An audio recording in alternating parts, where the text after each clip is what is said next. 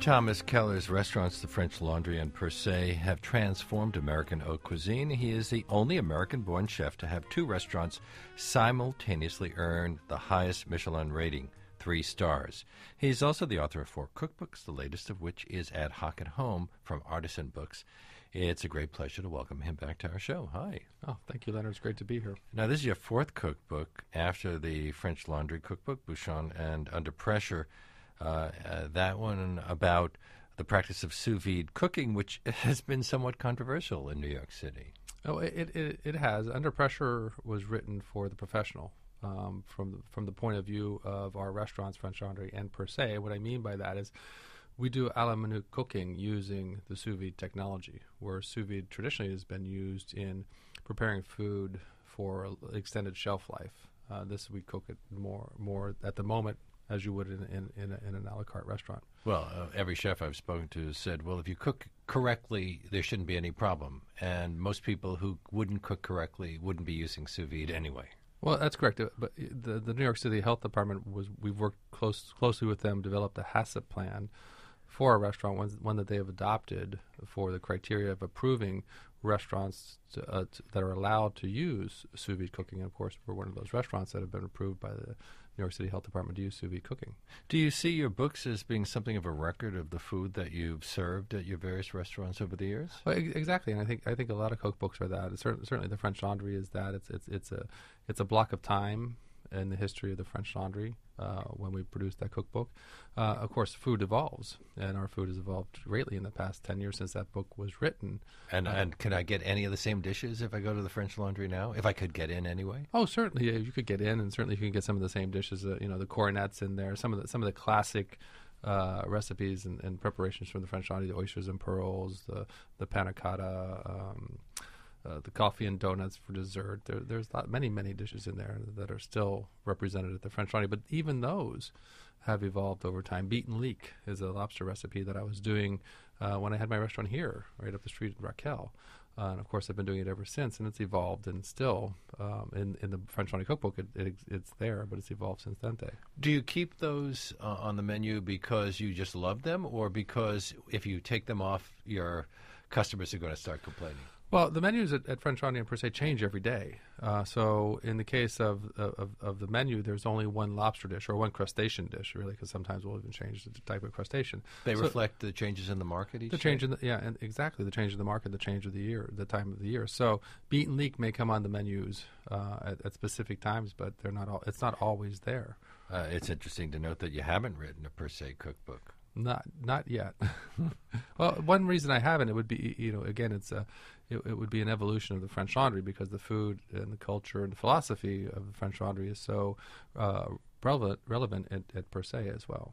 Well, Per Se is a wonderfully evocative name, and then this book is named after Ad Hoc, also an evocative name. This is a family-style restaurant in Yountville, California. Is it called Ad Hoc because it was meant to be temporary? Exactly. When we purchased the property 3.5 years ago, we had really no intention of opening another restaurant. The property that we purchased for other reasons came with a restaurant. So therein lied what the heck? Well, yeah. So what are we going to do with it? We have a restaurant. It's practically brand new. We have to open something, and I wasn't really prepared from a conceptual point of view to do the hamburger restaurant, which I've been trying to do for the past 16 years. So we put in the family style restaurant, which seemed to be very simple, something that we were able to execute pretty quickly in both in concept and format, and opened in 5.5 months with a very minimal investment, and it became so popular that it was difficult to close. So a family-style restaurant means that you put a plate in the middle of the table and people dig in for themselves. Well, exactly. They engage in the service themselves, not only with the food, but with the wine, with all the beverages, but also because there again is only one menu. There are no choices.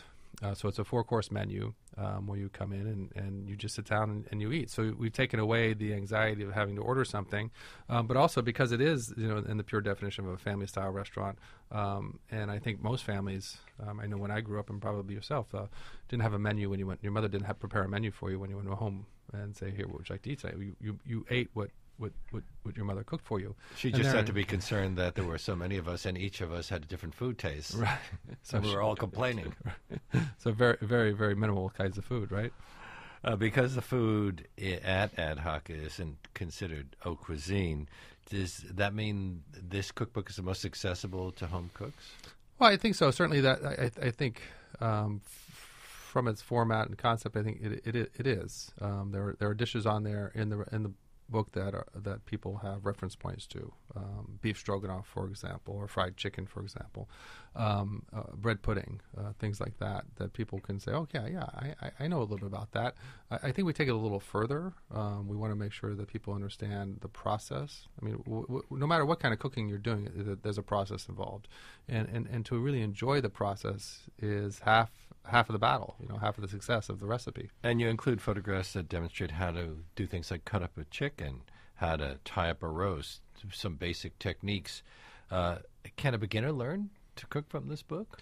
Well, it's a good question. Can a beginner learn? I think a beginner can learn how to cook from this book, certainly. Do you think enough people don't know how to do those things? It's hard for me to say. I don't know enough people who cook at home, but I think that there's great value in the book. Some of the light bulb moments, we have a sections in there that are called light bulb moments. How to identify how much salt, or get used to how much salt you're picking up with your fingers. Putting a damp towel underneath your cutting board so it doesn't slip. Some really basic stuff, so people can really learn how we in professional kitchens, how we organize ourselves, how we cook. I think that's a really important topic. And you even include basics like how to make your own mayonnaise or a roux or a stock or court bouillon or sachet, pasta dough, things like that. Again, things that most people just simply buy in the store and assume will do just as well. Well, I think the convenience foods, and certainly today in the marketplace are so many wonderful convenience foods out there. I think that this is about the process of cooking and embracing that process and enjoying the process. I think that's the most important thing. To make your own pasta dough, do you really need to make your own pasta dough today? No, there's some great pastas that are produced out there, but Can you enjoy the process? I think that's the question you want to ask yourself, and be able to make your own pasta dough, find a certain gratification and satisfaction in the same way that I do when I do those things.